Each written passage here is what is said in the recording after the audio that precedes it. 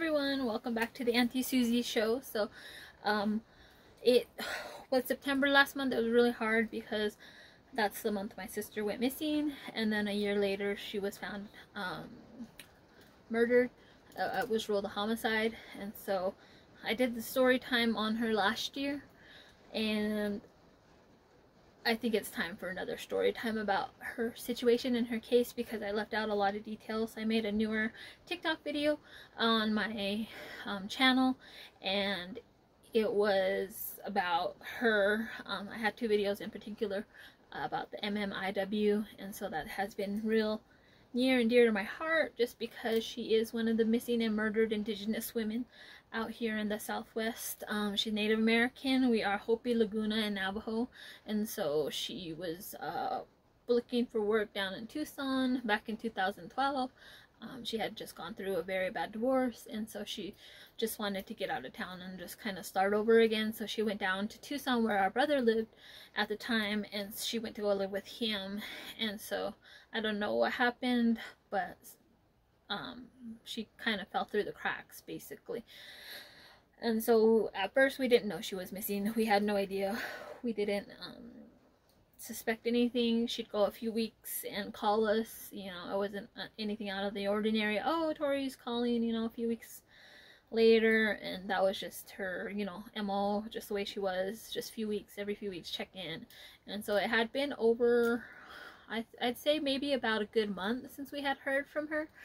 And so finally we called, me and my family called my sister-in-law, my brother's wife, to see where she was, and she basically said over the phone, oh, Victoria's been missing for over a month, or a month now, she said. And I was like, okay. And she never told us, so she knew that my sister had been missing for a month prior to us finding out basically. And so that was really sketchy. That was really weird. We tried to ask her to go down to the police station and file a missing persons report for us. She would not, and so we had to go down in person to Tucson. I had to take a few days off of work, and we went down there to file a missing persons report because we couldn't do it from New Mexico, and so we went to Arizona.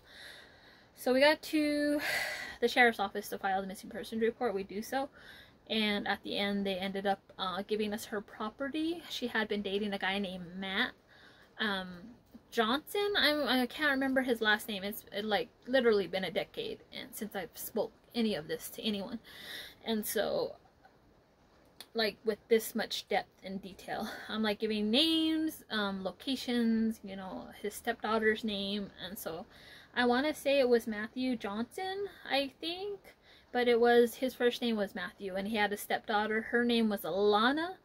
I'm not quite sure. I'm suspecting it might be with an E instead of an A, so E-L-A-N-N-A or A-L-A-N-A, Alana.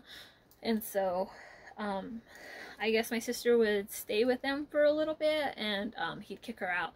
And same thing with the sister-in-law. She'd stay with our sister-in-law for a little bit, and then she'd kick her out. And so Tori was just toggling between these two places.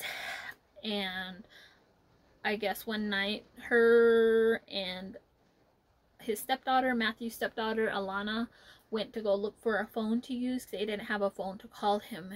Matthew didn't show up from wherever he was that day, that night, and so they were calling around, looking around that night, looking for him, but they couldn't find him. So she went to go look for a phone to use so she could try to call him because they didn't have a phone. And so while they were out and about on this adventure, Alana said that a white van with no windows pulled up to my sister, and basically I think the driver side, he rolled down his window, the driver started talking to my sister, and I guess my sister told Alana, like, this is a private conversation, this isn't for you, just go ahead and go back into the corridor, because they were at this place called Retro Apartments. And I don't know if you guys know where that is or heard of it at all, but it's like this building. It's kind of like a three-way building, almost like a U, square U-shaped building. And then in the middle, there's like a corridor or like a little area in that place, in that area. So she told Alana to go back into that area. I guess that was for her own safety and protection. And so Alana said that she didn't hear anything. She just saw this van speed off very quickly. And so she she said that was the last time she saw my sister, and they don't know what happened to her ever since then. So that was the last person to see my sister alive, was Alana. And so I don't know where they moved. We filed a missing persons report. We got Crime Stoppers involved. I believe there's still $1,000 reward on any information to the whereabouts, or like leading to the persecution of her murderers, basically, or murderer. And so it was hard, I'm guessing, for the last few weeks of her life. I'm not quite sure what happened or where she was, who she was hanging out, what she was doing, but that's what I remember and recall. Granted, this has been over 10 years since I've shared all of these details. Her detective on the case, his name is James, and I contacted him about a year and a half ago, because every year I follow up with him too to see if they have any new leads or information on my sister. But the last time I talked to him, he said that he turned it over to the missing persons department, I guess, at the Pima County Sheriff's Office. So he said that yeah, that she was missing, and he was trying to find her, and he didn't. And her case was the only case in his career that he never solved. And he was even thinking about writing a book on her case specifically. So it was really deep. All this information, like the Crime Stopper flyers, we posted them everywhere. They were on, you know, every street corner, every pole that we could find. We were handing them out to people. We even had t-shirts created specifically, you know, for the Crime Stoppers reward, $1,000 reward. So I have to follow up on that. But yeah, it was just a tragedy. Anytime you lose somebody, it's horrible. A year later, they found her remains in the desert. It was a man's property. He was on horseback surveying his property. He hadn't done it in a while, a few months. Excuse the rain, it's raining really hard. And so yeah, so I don't know what happened to her. I still don't know. I don't know how she was murdered. I don't know who did it. I don't know why they did it. And, you know, I have all these unanswered questions, because when you lose somebody so close to you, this is my older sister, mind you, it breaks your heart. It breaks your soul, basically. And so when she died, like, basically a part of me died too, I want to say. It felt like it. And my heart completely broke into a million pieces, and it's still, my heart hasn't recovered from it. You know, losing somebody so close to you like that, you never quite recover, I feel like. You know, it's been a decade, but it still feels like it happened yesterday. I think about her a lot. I talk to her a lot. You know, I say my prayers, of course, and you know, just little reminders. If I see a little butterfly, I say, "Hi, Tori," you know, and just her checking up on me or my family. So that's what I've told her kids, you know, if you see like maybe a little butterfly, that's her. Just a reminder, you know, she's always with us. She's always going to try to help us and guide us and show us the right direction to go in. She's literally our guardian angel. And so that's the story of my sister.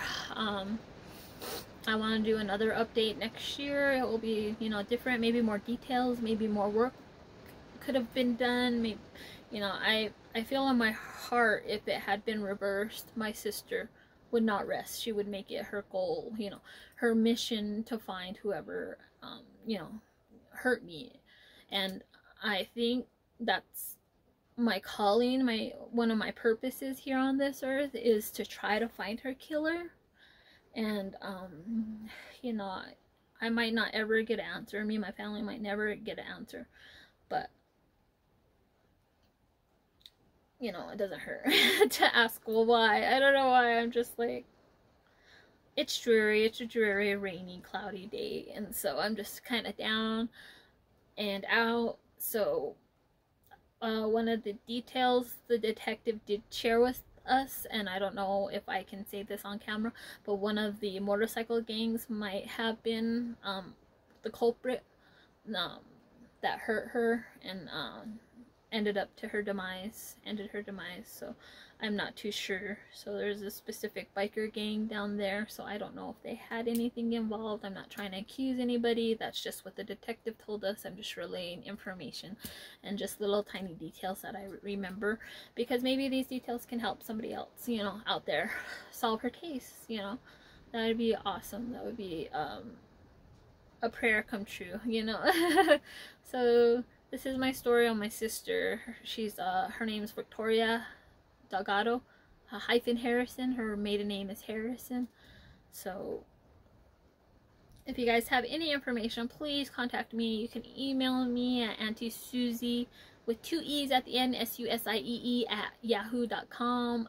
You can DM me. I have TikTok. I have Instagram. I have a Snapchat. I will leave all of those descriptions down below. I have everything's under Auntie Susie except for my Snapchat. It's auntiesusiee 007. You just added 007 at the end, and that's my Snapchat name. So please contact me, or you can go directly to the Pima County Police Department, or you can contact Crime Stoppers.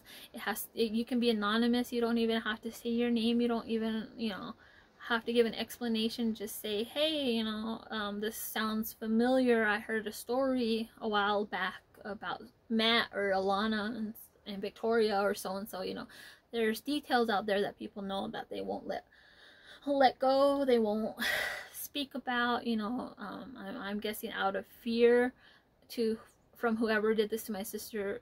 I have no idea. I've had so many theories over the years, and these are just my theories, my concepts, you know. The facts that I stated were true, so I don't know where else to go for help, and I just hope this video finds somebody with some information about my sister. I miss her dearly. She was a beautiful person. If you guys like my personality, she was 10 times brighter than me, if that's at all possible. But she was the light, and everybody gravitated towards her, and I miss her dearly. So if you guys, thank you for watching. I've been trying not to be too long on my videos. I've been trying to film some more content on TikTok. I'm just really lost. September is always hard. It's just her anniversary day. I had to get through it. I did, and I apologize for being absent last month. You know, past few months I've just been dealing with internal things. It's nothing to do with you guys. You guys are the best. You listen to me and you encourage me, and you know, I get DMs and likes. Thank you guys for everything. I never thought I would get this big on my channel or in my career. I know I don't have like fancy editing and, you know, shows and this and that. It's just like one shot and that's it, basically, and I try to keep it that way. I did have to stop on my TikTok video today just because the dogs were barking, so this was like one of the videos. It keeps stopping and then going just because I don't want you guys to be, you know, I don't want you guys to hear the dogs barking outside or anything like that. I don't want any disruptions. I want you guys, this is personal, you know, one-on-one, you and me. And so yeah, so I hope you guys enjoyed this story time. I'm gonna try to bring back my story time series. I just have so much to say. I don't know if I can do it in 3 minutes on a TikTok. I've been doing a lot of lives on TikTok. If you guys can catch my lives, I'd really appreciate that. I'm going to try to do lives, hopefully. I'm trying to set a schedule for Monday, Wednesdays, and Fridays to film some kind of video or content. So if you guys like that idea, let me know. If you have any comments, concerns, problems, questions, interests, please message me. I'm not sure if my comments are still blocked on this app. For whatever reason, my comments were turned off, and I tried for the life of me to turn it on, you know, and so it didn't work. Yeah, so alright guys, I better go. I'm kidding, it's getting late. I love you, take care. I will see you in my next video, and happy Halloween. Alright, bye guys, take care, stay safe out there, wash your hands, bye.